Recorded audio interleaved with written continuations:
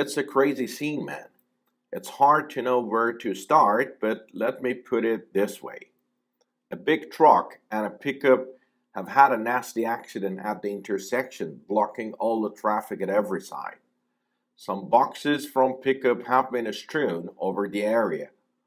A white car has messed up the situation even more.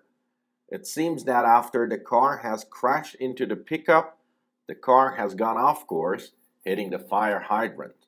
Consequently, the water is gushing out into the street.